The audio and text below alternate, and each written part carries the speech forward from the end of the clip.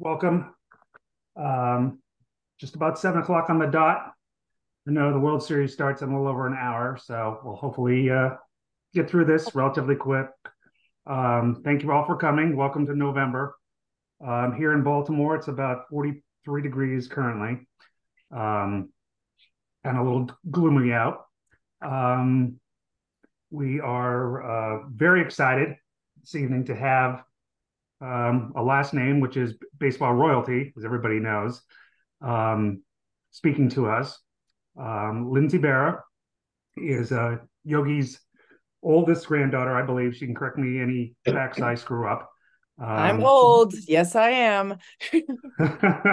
um, hopefully, she's joining us from North Jersey. I don't know where she's at today. I am, Um, yes. for those of you who remember, went to SABR, I'm dating myself now, in 2017 when it was in Manhattan. Lindsay was on a panel with George Vesey and a few others, talking about the impact her grandfather had, and that was probably a year or two after he passed away. Um, hopefully, you all saw the documentary, not the whole documentary, at least the preview um, clip. It was wonderful. I watched it in its entirety twice. Um, and we're going to find out from Lindsay a little bit about herself and her involvement with this.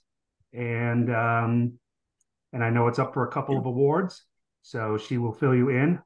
If you don't mind, everybody can be on mute, and we'll get to some Q&A and stuff when we're finished. Thank you, Lindsay. Cool. I'm just gonna give you like some quick background on me and the movie, and I'll answer like some of the questions that are like the most common questions, and then you guys can ask me whatever you like. Raise your hand if you did see the movie? Anybody? Okay, so a handful of people had. I went to NYU today to speak to two classes, sports journalism classes, for which the documentary was assigned on the syllabus, and they had a free link to access it. And 40 kids, only 36 of the 40 had not watched the film. And I was like, why am I here? Why did I drive all the way into Manhattan if no one has seen the film? Anyway, so I am Lindsay Berra. I am Yogi's oldest grandchild. Sometimes I like to say first because I feel like oldest ages me. But it doesn't change the facts. I am the oldest grandkid. Um, I grew up here in New Jersey. I played all the sports growing up. I played varsity softball and men's club ice hockey at the University of North Carolina. Go Tar Heels. I'm really enjoying being a football school for a hot second right now. It's kind of fun. Um, I started after college. I was at ESPN Magazine for 13 years, where I covered mostly hockey and tennis, but also baseball, boxing, roller derby, Pop Warner football, 3 Olympic Games. I was in Torino, Beijing, and Vancouver. Um, did a lot of fun stuff at ESPN. I left there in 2012, went to MLB.com and MLB Network. I was there for 6 years. My job was to write stories for the .com and then go on television and talk about them. I got laid off there in 2018. I've been freelance ever since. Um, Pre-COVID, I was doing a lot of stuff for Sports Business Journal, Men's Health, even some freelance stuff back for ESPN, things like that. Post-COVID, my biggest nut is I work with Coach Tom House. Tom House was a pitcher in the big leagues for 9 years, but he is kind of the known as the father of modern pitching mechanics. He's been doing biomechanical analyses of pitchers since the late 70s. And there are still big league teams that don't do that. And he had all this data, 40 plus years of biomechanical data on elite pitchers like Greg Maddux, Nolan Ryan, Randy Johnson, like good ones. And he was also the throwing coach for Drew Brees and Tom Brady, worked with most of the NFL quarterbacks over the last 15 years. He has Parkinson's disease, and he didn't want his data to be lost to history. So he partnered with some entrepreneur type folks, some engineers, and they digitized all of Tom's data and built an AI driven pitching mechanics app where if you take a 2D video of your kid, it overlays Tom's 40 plus years of data and spits out an 11 mechanical variable biomechanics report. The ones you don't pass It gives you a coaching plan to improve them. What's cool about that is that most people get a biomechanics report and they have no idea what to do with it.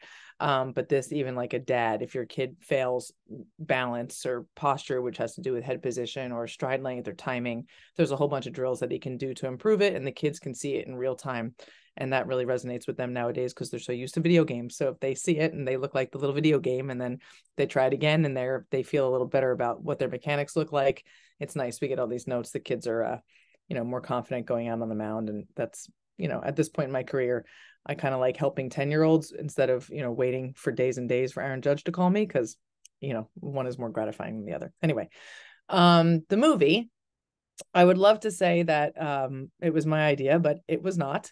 The opening scene of the film, you see me rather indignant that my grandfather was not included in the greatest living baseball players prior to the 2015 All-Star game in Cincinnati. That was Hank Aaron, Willie Mays, Johnny Bench, and Sandy Koufax. And I was sitting in the room watching the ball game with my grandpa Yogi. And I was like, what on earth? Why is he not included in this group? Like, not that he should have replaced them, but there should have been 5 people out on that field. And I was irritated, but I'm not a filmmaker. So it never occurred to me to use that as a jumping off point for a film. Peter Sobolov is the big producer of our documentary, and he's been playing in my grandfather's museum golf outing for many, many years. In the summer of 2018, as he tells it, his wife Imelda dragged him kicking and screaming to see the Mr. Rogers documentary, Won't You Be My Neighbor? And it was actually a lovely movie, and he ended up loving it. And my grandfather's museum golf outing was the next day, and he ran into my dad and uncles and said, how come there is no Mr. Rogers documentary about your father? And in true Berra fashion, the 3 of them said, because no one's ever made one. So Peter said, well, can I? And he had done a movie previously with our director, Sean Mullen, who played rugby at West Point. So he was an athlete and a military veteran. He's just a big teddy bear of a human being. And my dad and uncles really liked him immediately. And if someone was going to tell Grandpa's story, they thought Sean was a great guy to do it. I met him shortly thereafter and got involved really just from a logistical perspective. Like, I started peppering Sean with like, I wrote this, or this was a great story, you got to read this, look at this picture, yada, yada. And then it was like, Sean, Vin Scully is like 95. Audrey Graggiola is 95. Roger Angel's almost 100. Hector Lopez and Tony Kubek and Bobby Richardson's are Ralph Terry, the only teammates left. And these are all old people. And if you don't hurry up and interview them, they might not be available for an interview. So we got to get a move on. And you're a Hollywood person. You don't know these people. So you need me. So I got involved in, just from a logistical perspective, setting up interviews with all the people I could come up with who Grandpa had played with or who had seen Grandpa play. And as we rolled along, after listening to my stories and doing some interviews with me, the pandemic happened. Let me back up a little bit. We shot from May of 2018 to March 7th.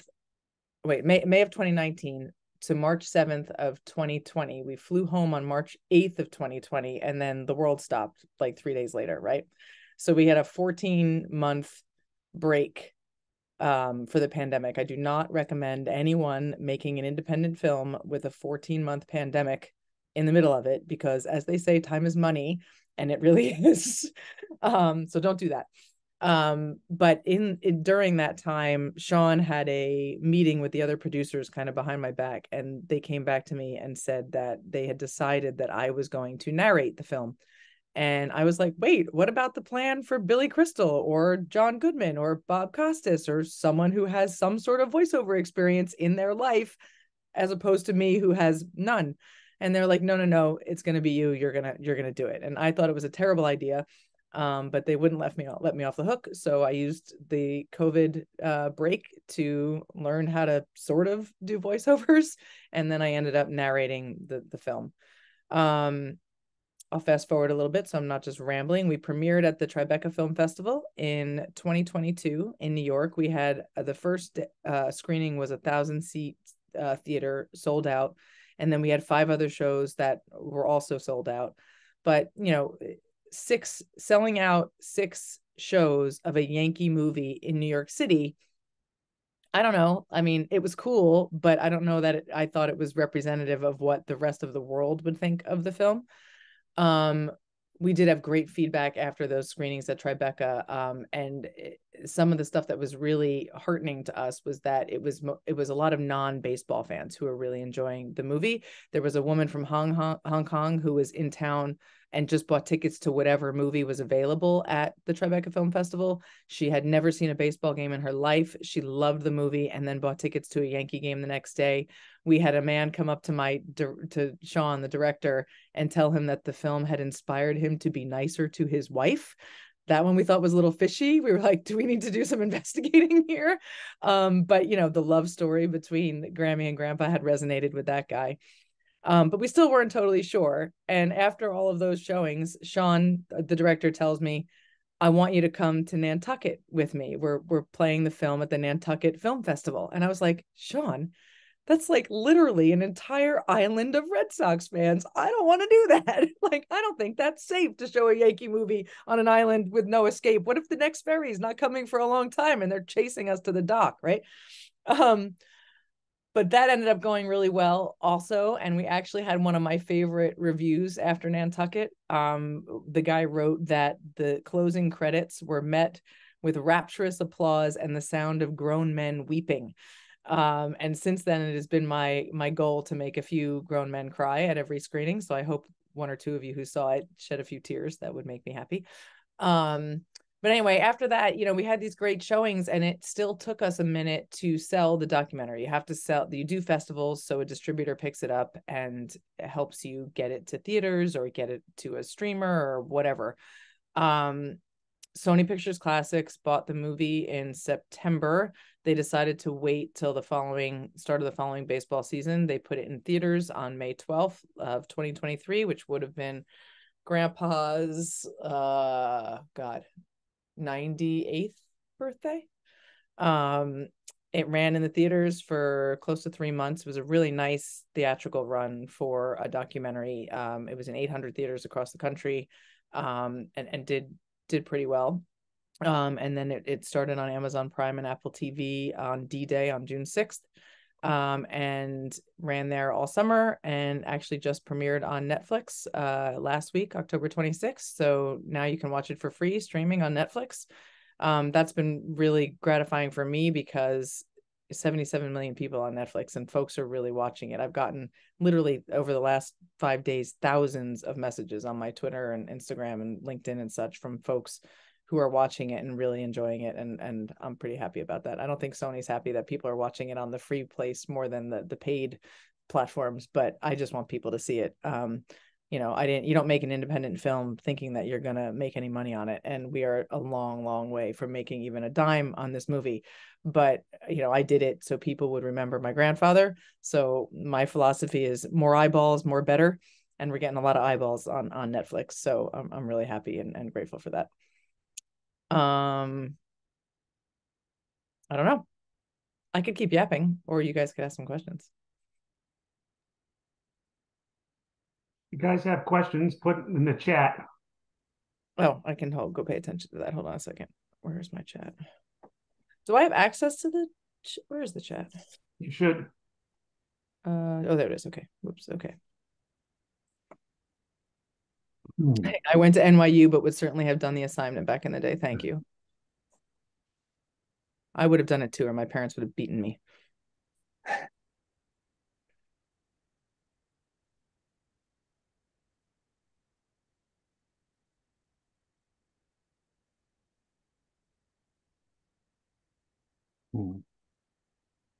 I have been. Do you have any problems using the raise hand feature for questions too? We could. I don't know how to do. Let me go through these real quick. We've been watching this film. I've seen this movie probably 140 times now, and I'm not exaggerating.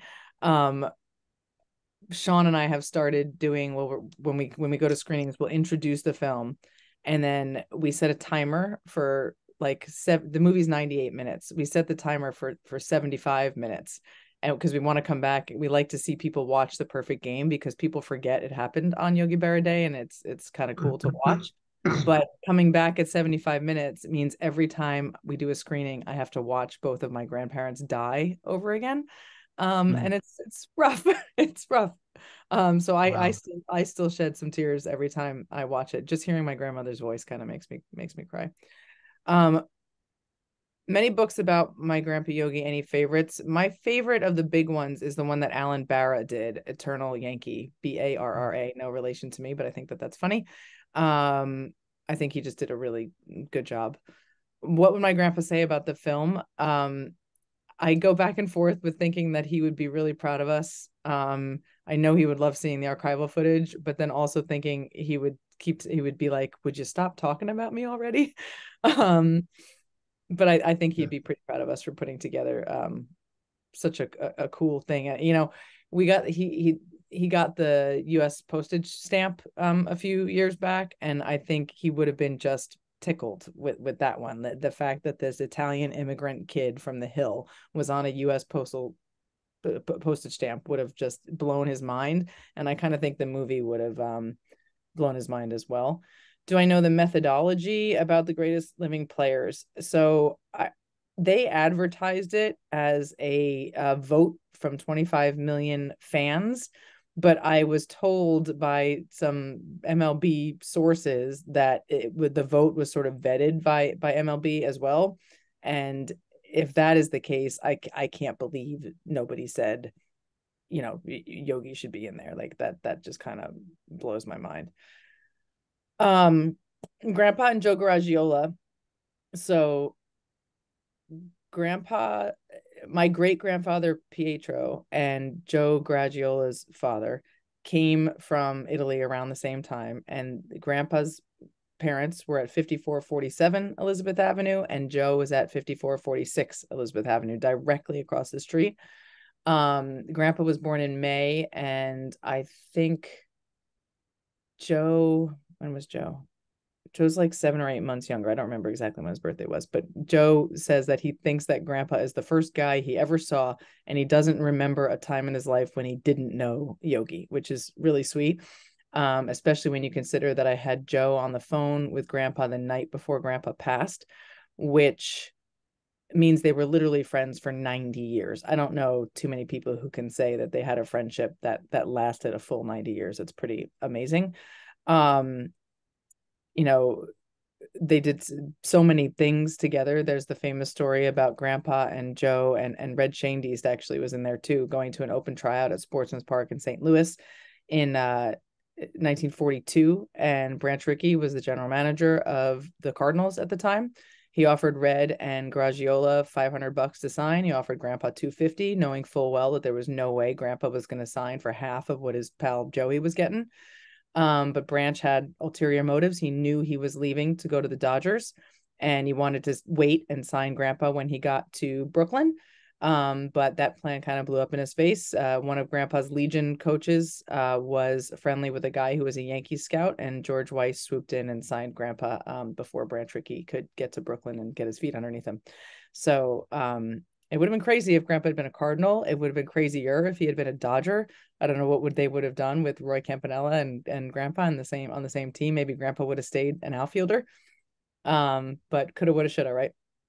And today my dad is still really good friends with Joe Garagiola Jr. I actually was just texting him yesterday. He's a special advisor to the Arizona Diamondbacks. So we've been texting him after the games and stuff. I'm really good friends with Joe's granddaughter, Meredith, Joe Jr.'s daughter. And Joe Gragiola likes to tell folks that the Berras have been friends and Gragiolas have been friends for 115 years, which is pretty cool. My dad's relationship with his parents and what did they think? So my dad was Larry. He only played baseball up to the minor leagues. I think you're probably asking that question about Dale, Tom. Is that right?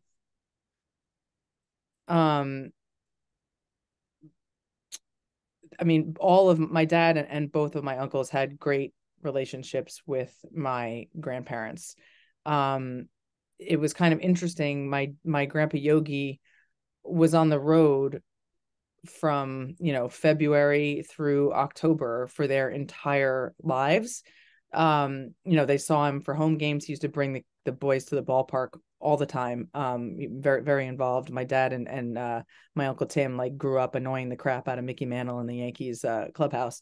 But he never saw any of his sons play a baseball game growing up, ever. He saw all the basketball games, all the hockey games, some of the football games, but never a baseball game. But they were really close. They were obviously, super proud of Dale being in the big leagues. My Uncle Tim played football for the Colts and the Giants. My dad played up through the Mets minor league system before getting hurt. So, and we all live really close together here. Like, I mean, I can get to both my uncle's houses within about 8 minutes, and we had all of our holidays together. I have 10 siblings and cousins all right in this area, so everybody has stayed really close. Yogi's relationship with his parents. Oh, with Grandpa's parents. I thought she meant my dad. Okay, so not my dad, my grandfather's relationship. Okay. Right. So my grandfather's relationship with his parents. So he had 3 older brothers, Uncle Mike, Uncle Tony, Uncle John. He would tell you that they were all better baseball players than he was, but his parents kind of thought baseball was like a trivial pursuit and it wasn't going to amount to anything or earn anybody any money. And they were an immigrant family and everybody had to work to help feed everybody. So his 3 older brothers, all better baseball players than Grandpa. And he would say that until the day he died. They had to work, like they were working 3 jobs. They were working in restaurants. They were working in the shoe factory. They were delivering newspapers, anything that they could do on the hill, they were doing to make money. But when it got down to Grandpa Yogi, the 3 of them kind of ganged up on my great grandfather Pietro and said that one of them should have a chance to try to play baseball. And when Grandpa was about 10, they convinced my great grandfather, Grandpa quit school in the 8th grade. He was working and all that, but they did let him play baseball at that point. My Uncle Mike, who was arguably the best player of the bunch, decided at that time, I don't know if anybody who watched the movie noticed it. There's a quick shot of a picture of my grandfather on a sand lot with no shirt and no shoes and Joe Graggiola over his left shoulder. But it's the only photo that exists of Grandpa hitting right-handed. He was a natural right-handed hitter. And my Uncle Mike decided to switch him around and have him hit lefty because he thought he'd have a better chance of making the big leagues as a left-handed hitting catcher. And I think we all probably understand that Yogi Berra is not Yogi Berra if he's a righty. So that was a very, good decision by my Uncle Mike. And then at that point, when they realized Grandpa was pretty good, they said that they would let him go away to play as long as he sent his paycheck home. So as long as somebody was making money in the deal, it was okay with my great grandparents. And that was what he did. He went and he played for the Norfolk Tars, and he made his contract was for $90 a month, and he would have gotten a $500 bonus had he stayed the whole year. But that was for the 42-43 season. He turned 18 on May 12th, 1943, and literally walked his butt over from the ballpark to the naval base and said, I enlist. Where do I go? So he enlisted before he had a chance to be drafted, and ended up in the D-Day thing. But for that whole part of the season, he was still sending his paychecks home to his parents. And he would do that, for most of his career while his parents were alive. Let's see. Your girlfriend is a Philly fan and she cried several times. She probably cried for a few other reasons last week. I love that photo of Don Larson that's in there. Grandpa's best friends on the Yankees, that team was so close. My dad tells stories all the time when we have museum events about, so they used to play Saturday day games and Sunday doubleheaders. And after the Saturday day games, everybody would go to somebody's house in Jersey. And it was often my grandparents' house because they had a really big yard with a pool. And, on any given Saturday, you could drive by and see like Mickey Mantle punting a football, or Gil McDougall chipping golf balls or playing pepper with the kids. Like they would all hang out. They was very close with Whitey. I grew up with Hank Bauer, Moose Scourin, Phil Rizzuto coming in and out of my grandparents' house, and didn't really think anything of it. They were all really, really close. He was close with Frank Crissetti, Eddie Lopat. He was really close with like some Ralph Branca, Gil Hodges, obviously, but Gil passed very young, and then we're still really close with Gil Hodges Jr. Grandpa stayed really close with Gossage, Guidry, Rick Cerrone, like these folks we see kind of all the time. Let's see. You mentioned that Yogi was responsible. Oh, so the hinge catcher's mitt thing in the question here. So 1955, when Jackie Robinson's still home in the World Series, I think everybody knows Grandpa insisted until the day he died that Jackie had been out. He was obviously called safe. And Grandpa at the time was using one of those big fat donut catcher's mitts. So he had to catch the ball, cover it with his hand, and go over there to make the tag. And he always said that had he been able to make a one-handed sweep tag, it would have been more obvious to the umpire, Bill Summers, that Jackie had in fact been out. At the end of that season, he got his first glove contract with Spalding and had a chance to like give some input on what he wanted the catcher's mitt to look like. And some of them had like a small hinge, but he had that glove, the 55 Spalding model of Grandpa's glove, has the deepest, it's the hinge is like 1.5 inches deep. You can fold the thing in half without it even being broken in. So, and that was directly because he wanted to be able to make sweep tags because of that Jackie Robinson play. So I tell all the kids who come to the museum that in addition to breaking the color barrier in baseball, Jackie revolutionized the catcher's mitt. So that's great. I never in my life saw my grandpa drink a Yoo-hoo ever. But one of my favorite Yogiisms has to do with Yoo-hoo. And some people may have heard it, but I'll tell it again because it's a good one if you haven't. 1958-ish, 59, I don't remember the exact year.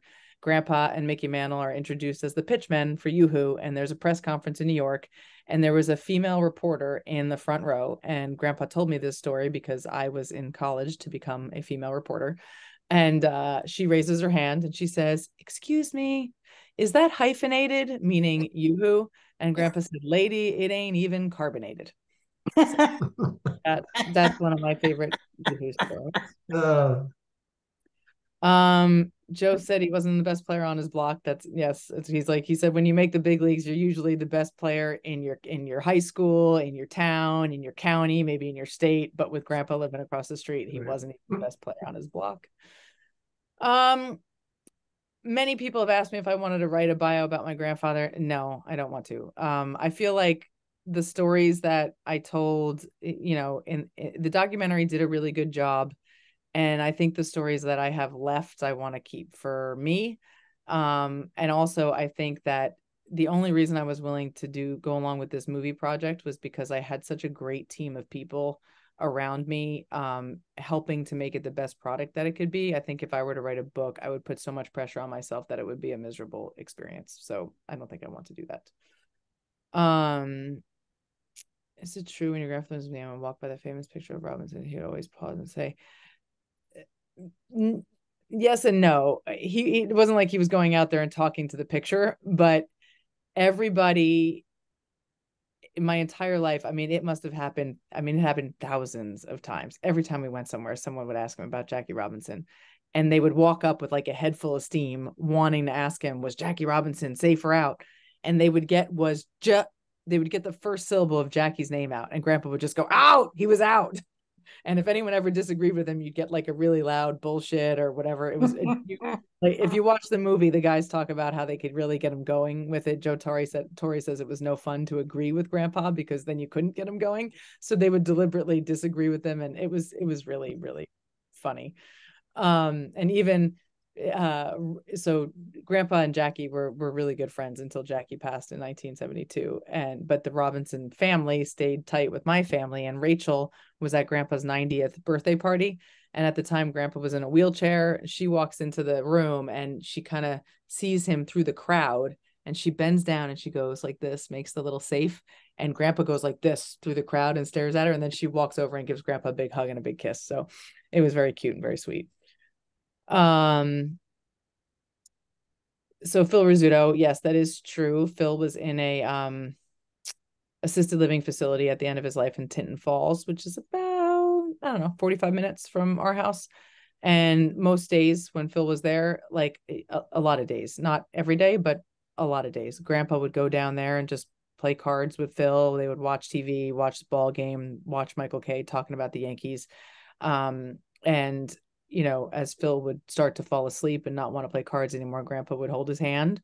And as soon as Phil fell asleep, he would put his hand back on his belly and go home. So he was, that was tough on Grandpa when Phil, passed away. They were really close. Phil is my father's godfather, my dad's godfather.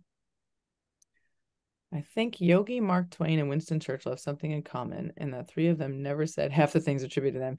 You have some of the Yogiisms on the museums. Anyone track the things attributed to grandfather? Okay. Two wrongs don't make a right. Not a Yogiism, and also stupid. It doesn't make any sense. Most of the Yogiisms make sense. The one that I most often see that is attributed to Grandpa that he 100% did not say always makes the rounds on Valentine's Day, and I'm tagged in like 7 million posts on Twitter and Instagram and whatever, and it's that love is the most important thing in the world, but baseball is pretty good too. Definitely did not say that. Those are the only two that I see a lot. But I mean, I'm sure if we Googled fake Yogiisms, we could find an awful lot of them. People just attribute dumb things to him, but the Yogiisms all, if you are open to the non-linear logic, they all make sense when you think about them. Even the ones that you think can't, like the fork in the road, take it on its surface does not make sense. But if you come here to Montclair and look at the street that he was talking about, there's Upper Mountain Avenue, and Highland Avenue runs parallel to it, and Edgewood goes up and splits, and both sides of the split, it's like a Y, go to Highland Avenue, which was Grandpa's road. And he told Phil, go to the fork. When you come to the fork, take it, make a left at the top, you'll get to the house. Didn't matter which side you took because they both went to his street, and it makes perfect sense when you see it. In my family, that's kind of become a euphemism for like, get off your ass. You know, this morning when I hit the snooze button 3 times, the 3rd time, Lindsay, take the fork, get out of bed, let's go. But yeah, the ones that are really Yogiisms do make sense when you give them a second look. Was it George Weiss or Casey Stengel who wanted to join the Mets? As I understand it, it was Casey. And Grandpa was heartbroken, and in 1964, they lose in 7 games to the Cardinals, and they call him in, and Grandpa thinks he's going in for a raise, and he gets fired and replaced with Johnny Keane, who was the manager of the Cardinals. And he was just devastated. Like, he'd been with the Yankees his entire career for almost 20 years at that point, and he didn't want to leave the Yankees, and he didn't want to be out of baseball. And Casey was the manager at the Mets at that point, and as I understand it, Casey called and hired him as a coach. One of the greatest stories in the movie is about Phil Linz and Yogi in 1964. Phil Linz graduated from Calvert Hall for all you Baltimoreans. I agree, that is a very funny movie, and I love a funny part of the movie, and I love the Johnny Carson clip. If anyone hasn't seen that, you either have to watch the movie or Google Johnny Carson Phil Linz and just watch the little joke. It's really funny. The Medal of Freedom campaign was one of, it was like the hardest race I've ever run that I didn't know I was signing up to run. I figured, we were trying really hard for many years to get Grandpa his Purple Heart. And so what happened there, he was on an LCSS, Landing Craft Support Small, off of Omaha Beach. He was a machine gunner's assistant. That boat had 6 rockets on each side, twin 50 caliber machine guns on the back, and they were providing cover fire for the troops going ashore. There was active fighting for like 2 days or something, and everybody on their boat was hit. He just had a piece, he doesn't know if it was a piece of shrapnel or a bullet or whatever that went clean through his left hand. So he's wounded in battle and nominated for the Purple Heart, but he declined to fill out the paperwork because he didn't want his mother to get a telegram and worry that he'd been hurt, because she was already, Italian moms dying 1,000 deaths every moment that he was gone. So he never put in for it. And for some reason, it just wasn't in his nature to kind of seek the honors, right? Later, in like I'm trying to think when I first started thinking about it, like, I don't know, 2005 or something. He never kept anything. He never kept a single baseball card of his. He didn't keep a single pair of cleats. He kept one bronze glove that he had one glove bronze. It was the glove he used to catch Allie Reynolds' 2 no-hitters in the summer of 52. But pretty much everything else he got rid of. And he certainly didn't keep his Army discharge paperwork, right? So the story was that his discharge papers were burned in the 1973 archives fire in St. Louis. I had many people tell me that wasn't possible because the Navy paperwork had been in a different building. So I've been chasing down these leads literally for 15 years with different archives, having people go through deck logs, ship manifests, trying to find any reference to Grandpa being wounded, because the Navy won't give you the Purple Heart unless you can prove that he was in fact wounded in battle. I had the Yankees go through all of their medical records to see if it was documented on like his intake physical. Anyway, couldn't find it. Had congressmen try to help me, senators, 3 secretaries of the Navy, but nobody will bend the rules, and we can't get these medical records. And the last thing, I said this in the movie, was the Navy told me that my last recourse was to find a witness to the event on social media. And I'm like, he was in the rocket boat with 6 people in 1944 and they're all over 100. Like, they're posting regularly on Instagram. Give me a break, right? So we decided to think about the Presidential Medal of Freedom instead. It's not a military honor, but it's for folks who gave back to society in some way. And I think that Grandpa did a lot of things to give back to society. So I start that petition, and I think that 100,000 signatures, how hard can that be? It's like 2 full Yankee stadiums. I remember saying that to my dad and my uncles, like, Yankee Stadium seats 56,000 people. We just get 2 of those and we're good to go. It was so hard, like so hard. I was going on every radio station, like trying to get my friends to like in sports media to talk about it and get people to sign this thing. And the museum website, Montclair State, was blasting it out. And like, I mean, we did everything that we could, but I think it was just hard to get people to go online and do something. Harder in 2015 than it would be now. And you had 30 days to get it done. And on day number 30, which was the day of my grandfather's golf outing, we only had 59,000 signatures in that morning. And I'm like, there's no way this is going to happen. And Michael Kay did his show broadcast from the parking lot at my grandfather's museum, and he talked about it, and we started getting more. I was working a hole, like a challenge hole at the golf outing, and then running out to the parking lot in between foursomes to do radio interviews with whoever would come and let me talk about this medal. And at the end of the day, we had 86 or 87,000 when we went home, like around 8 o'clock. And then I had my boyfriend, we were sitting on the couch with 2 laptops. I had him Googling the name of every famous person who had ever attended a Yankee game. And I was tweeting at the person like, hey, at Alicia Keys, how about signing #Yogi Medal to get Grandpa the Presidential Medal of Freedom? And because those people have so many followers and you only need them to see it, they don't actually have to engage with you. We got Yogi Medal trending pretty quickly, and like under the wire ended up getting those signatures. And I was stunned. I didn't think it was going to happen. And I also can't believe I didn't think of that earlier. So we get the signatures. The president's supposed to respond in 30 days. That was June like 11th.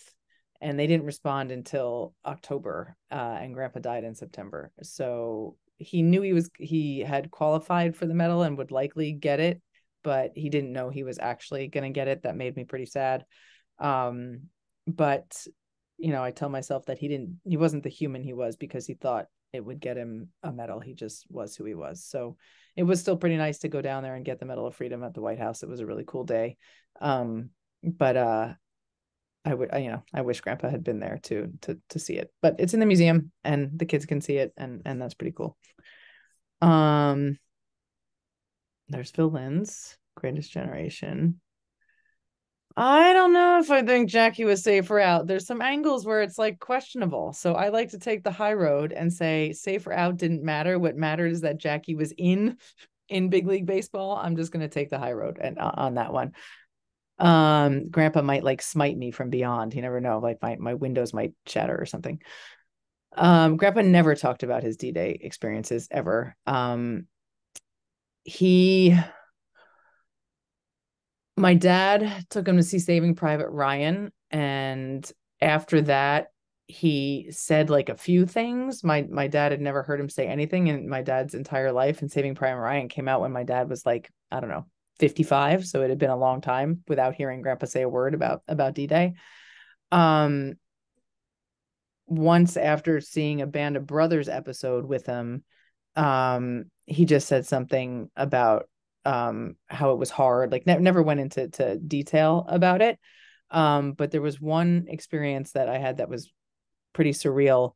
It was like 2013 maybe, so 2 years before Grandpa passed. And he's 88 years old and falls asleep a lot while he's watching television, right?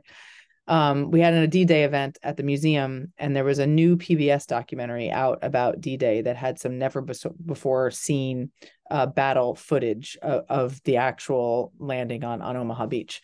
And in the footage, you see the big German 88 guns, and it was like intense, like, even though it was black and white and grainy, it was like, loud, and you could see how chaotic it was and whatever.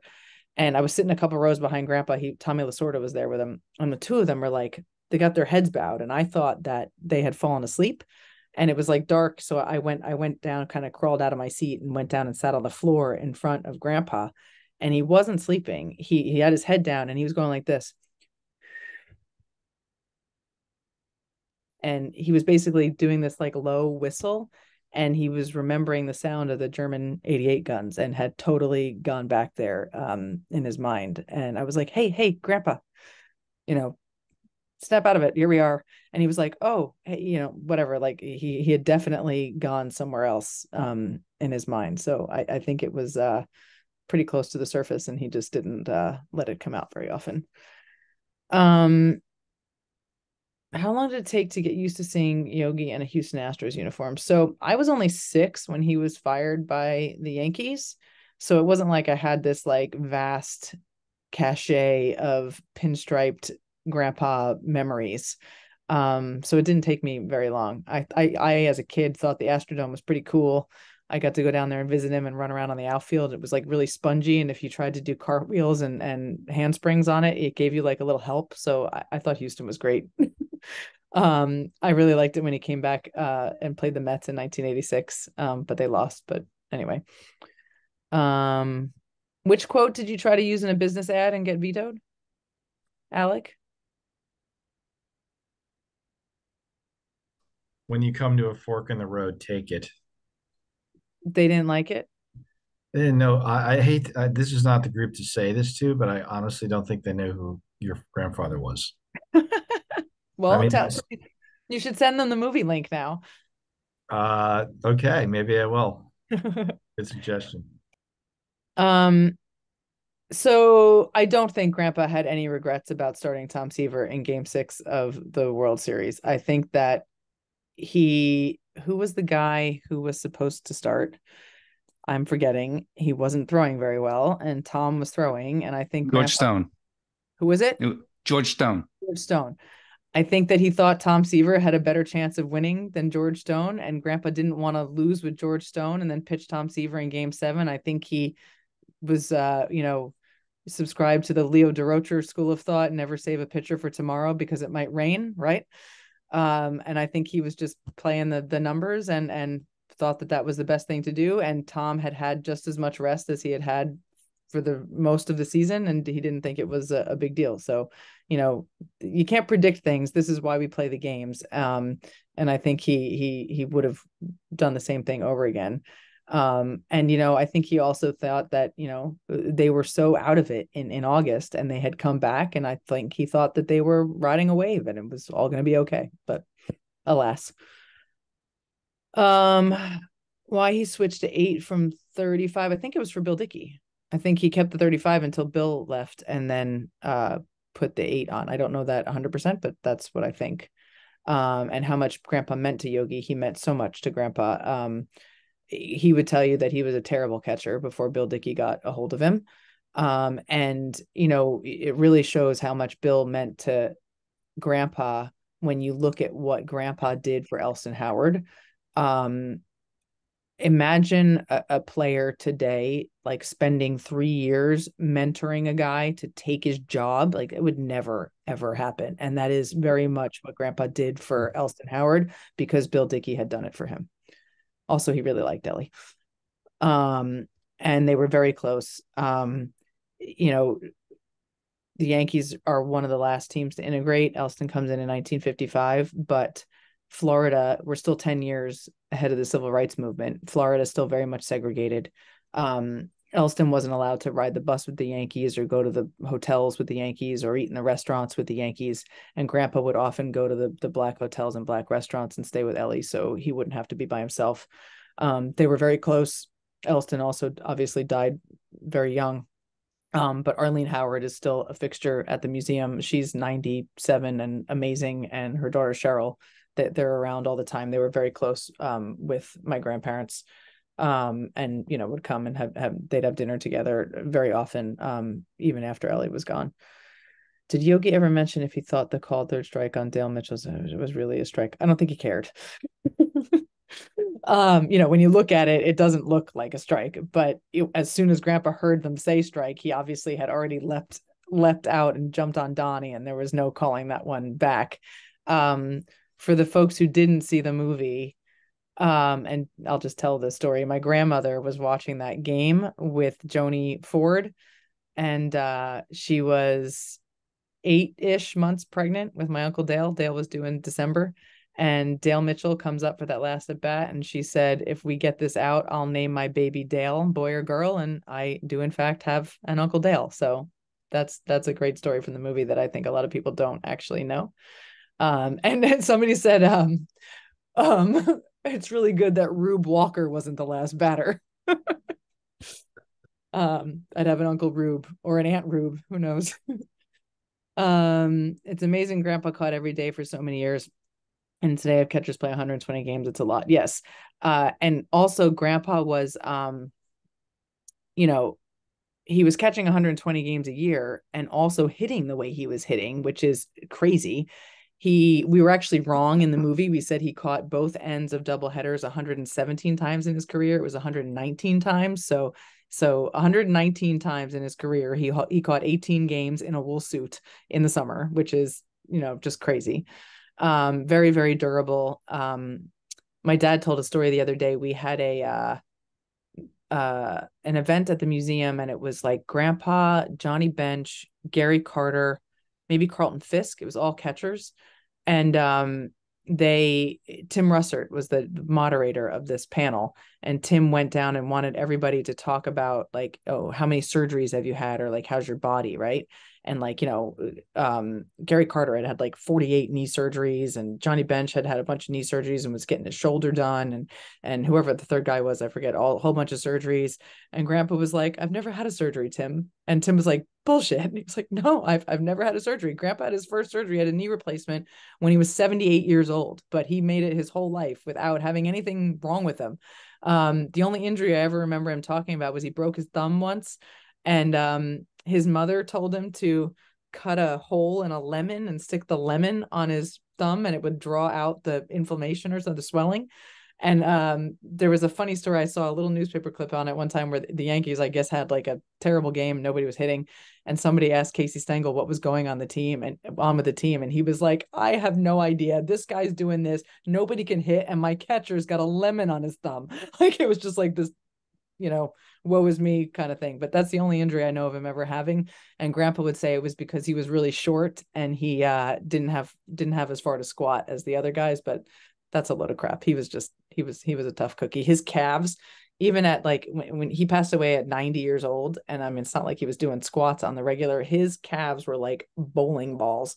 And he had, from like the tops of his knees down, there wasn't a single hair on his leg. It had all been kind of, the hair follicles just totally toasted by the shin guards for so many years. Let's see. How did you pair the quotes so well with the Yogi incidents? That was all our director, Sean Mullen, and that was Also, thanks to the pandemic, it gave him a lot of time to really comb through quotes and find stuff that really matched up philosophically with the Yogisms, and he did a great job. I also like how Casey always called Grandpa Mr. Berra. I like the quote that he said that Grandpa could fall in the sewer and come up with a gold watch, because that really was kind of the way he lived his life. He was lucky, but I do think you make your own luck in a way. And I think I say this a lot, that there were a lot of baseball players who served in World War II. There were not a lot who actually saw active combat. And the fact that Grandpa was able to come home, he was in D-Day. He was also, again, in another amphibious landing. He was part of Operation Dragoon, which was the invasion of southern France. So he did that twice, and spent a solid week on the water after each one of those landings, pulling the bodies of his fallen comrades out of the water. And I think that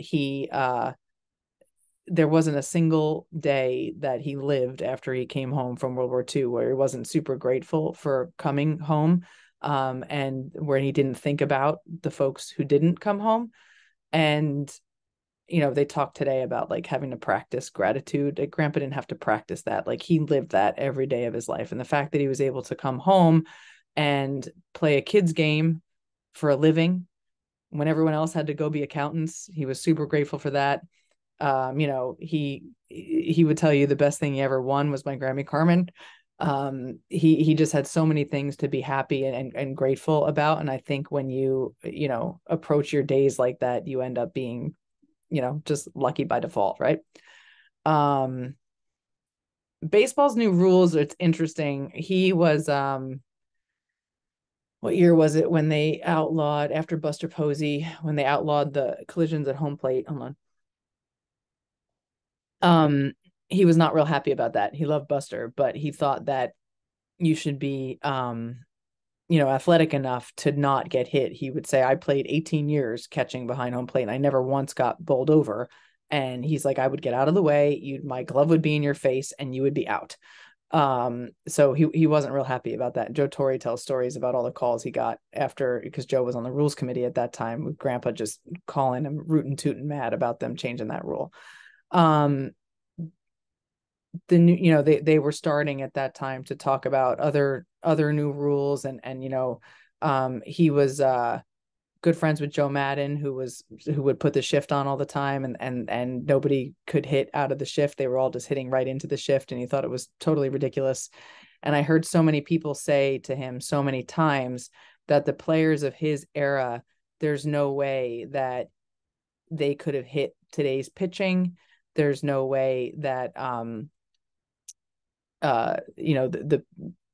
they couldn't hit the pitching, the pitchers couldn't strike out the hitters of today, like whatever. They were saying it's just impossible because everybody today is so much bigger and stronger and faster and more skilled than the players of your era. And Grandpa would say, well, if they were so much bigger, stronger, faster, and more skilled, then why do you got to make all these concessions for them? Why you got to change the rules so they can be better at baseball? So, I mean, I don't think he would mind the pitch clock because he hated all the dilly-dallying with the Velcro on the batting gloves. But I think he would think the bigger bases are ridiculous. I think he would say, for 150 years, there's been room for two guys on that bag. Why is there? Why now there's not enough room?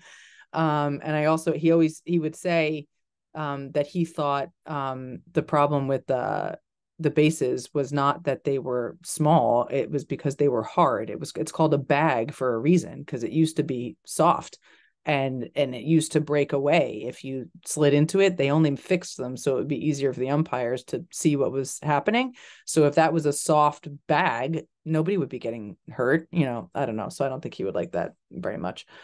And the fact that like the banning the shift, like, you're a professional freaking hitter, hit it the other way, for Christ's sake, whatever. The Yankee Mount Rushmore should include the 10 times. I agree with you wholeheartedly. He did love Buster Posey. He also really loved Yadier Molina. Those are the two that I remember the most of him. He liked Austin Romine. Okay. But I don't remember him specifically talking about others, but he watched so many games, and he liked Pudge Rodriguez too, actually. Ghost Runner would yes. He didn't believe in people getting things they didn't earn. So the Ghost Runner, he would be like, what? No. The rift between Grandpa and George, it happened. I was 6 when he was fired by George, and we didn't go. I was the only one of the grandkids who had any memories at Yankee Stadium. Because we just didn't go when Grandpa wasn't there. The rest of us did not go. He was obviously upset. George had promised him that he would be able to manage the entirety of the 1985 season. He was fired 16 games in, so George went back on the promise. I think Grandpa would have been able to get over that, because firing a manager is a baseball decision, a business decision. He would have been fine with that had George told him himself that he was fired. Instead, he sends Clyde King, and that was just not the right thing to do. Grandpa was very black and white, right and wrong, the most forthright moral compass in the history of the world, and he thought that was not the right way to treat someone. And he said he wouldn't go back until George apologized. He would see George at other baseball events, over the years, and they would converse. Hi, how are you? But he wasn't mean to George or anything. He just wasn't going back to Yankee Stadium until he got that apology. And if Susan Waldman hadn't engineered that, I don't know that George ever would have done that. But as soon as George came to the museum and said he was sorry, Grandpa was like, all right, I'll see you tomorrow. And he was at spring training for the next 13 years. And he was at 1 or 2 of the games in every homestand. And I am personally very grateful for that, because, as nice as it was for the Yankee fans to have him back in the ballpark, and as great as it was to have guys like Jeter and Posada and Paul O'Neill, like Bernie Williams, able to interact with and learn from Grandpa, I think he just got just as much out of the deal. I think that going back probably extended his life by about 10 years. So I'm really happy about that. Favorite picture is Yogi, Bill Dickey, Allison Howard, and Thurman Musson. That's a great group of catchers right there. He liked playing left field. He liked to run around. When I was a kid, everybody always tried to make me a catcher, and I didn't like it because I was like too ADD to sit in one spot. And I would say I like to play the outfield, and he would always tell me, "Oh, I like to play it too. You get to run, get to run around." He didn't really talk about. I mean, he would talk about, had Kubek not gotten hit in the throat. Like, there were all these things that happened in that game. That was a pretty wild game 7. Grandpa hit a home run in that game too. He talked more about the things that led to that point. Like, if this didn't happen, if that didn't happen, if this didn't happen, then that home run wouldn't have made a difference, Yeah. I feel like I'm really just rambling. Sorry, guys.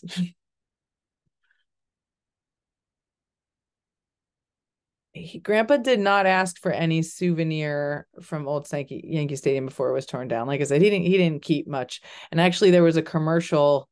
Google Yogi Berra Yankee Stadium ESPN commercial or something. When we get off of this, he did this really sweet commercial for ESPN when they were tearing down the old Yankee Stadium, and he was pretty old at the time, and he said something like, I won't miss this place because it's all up in here.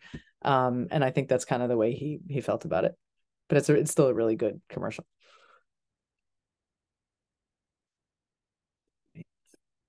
Message. Oh, you're welcome. You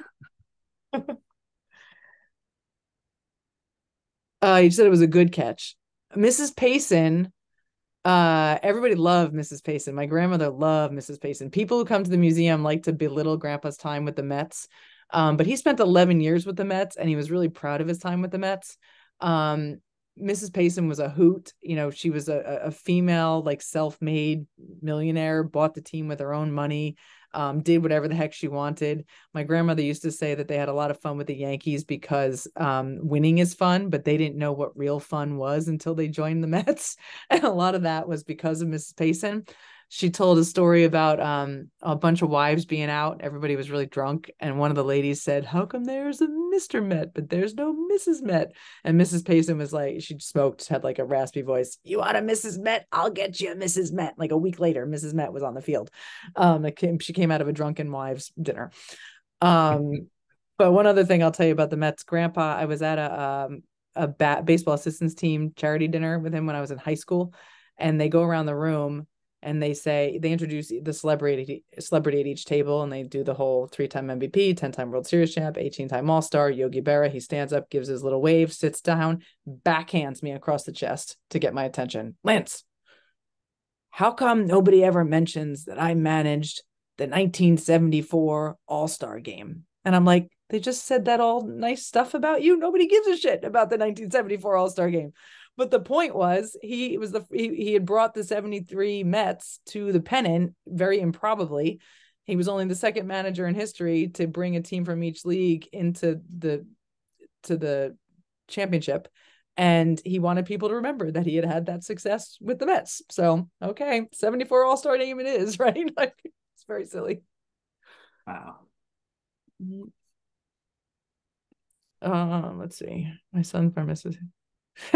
That's cool. There's a lot of bar mitzvahs with Yogi Berra tables. I get a lot of pictures from my friends, like whose kids are of that age, and they're at the Yogi Berra table, or they take a picture of the Yogi Berra table. It's cool. Yeah. I just like that kids that are 13 and getting bar mitzvah even know who he is, which is fantastic. Yeah. Grandpa really thought Buddy Harrelson was safe. That 73, when they first started ESPN Classics, I remember going over there one night, and my grandfather was in the living room watching that game on ESPN Classic, and my grandmother had dinner ready, and he's standing there like 3 inches from the television. And my grandmother comes in, he was like, "What are you doing?" And she sees that he's waiting for the Buddy Harrelson play to happen because he's on third base. And she goes, "Good God, Yogi, he was out in 1973 and he's going to be out now. Come eat your dinner before it gets cold." He was funny. Nobody sits at the Yogi Berra table. It's too crowded. Probably true. Anyway, he was awesome. My Grammy Carmen was awesome. I was really lucky. I had them till I was 37 and 39. I don't think there's a lot of people who get to have their grandparents for almost 4 decades. So that was a real a gift for me. Lindsay, how long were they married?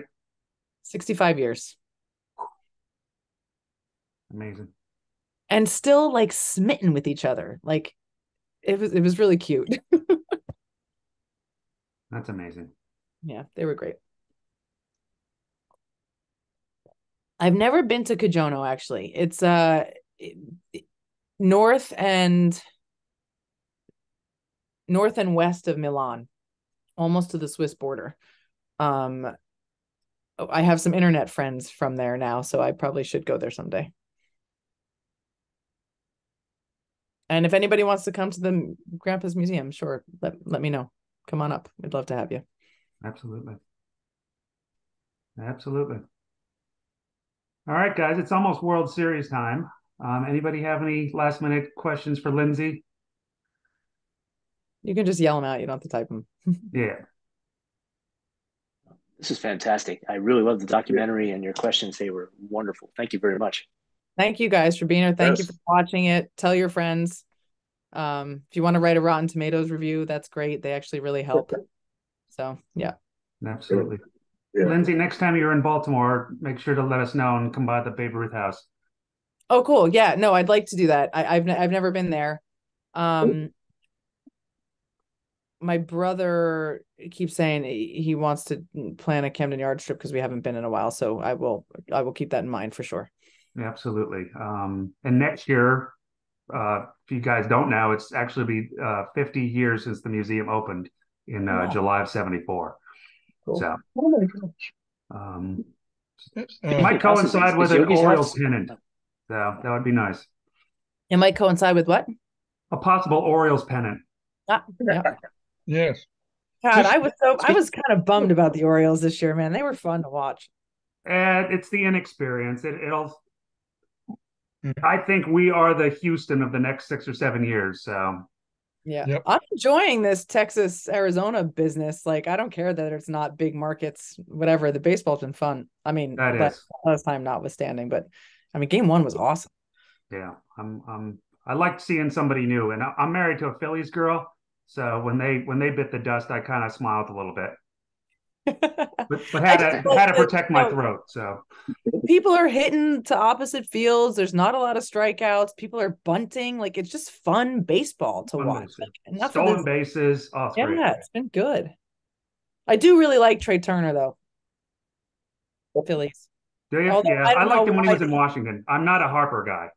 Not a I'm Harper. not a huge Harper guy either, but man, Trey Turner, take a strike. Take a Yeah. fucking strike in that situation. Come on, it was horrible. So, well, with this crowd, we could talk baseball all night. But Yeah, go but watch the game. Enjoy the game, guys. Thank you so much. Thanks for watching the movie. all Thank right, you for Lindsay. coming. Good Thank night, you, everybody. Lindsay. We'll be in touch. All right, thanks, guys. Thanks. Thank Thanks. you. It was Everybody. very, Bye. Bye. very enjoyable. Great.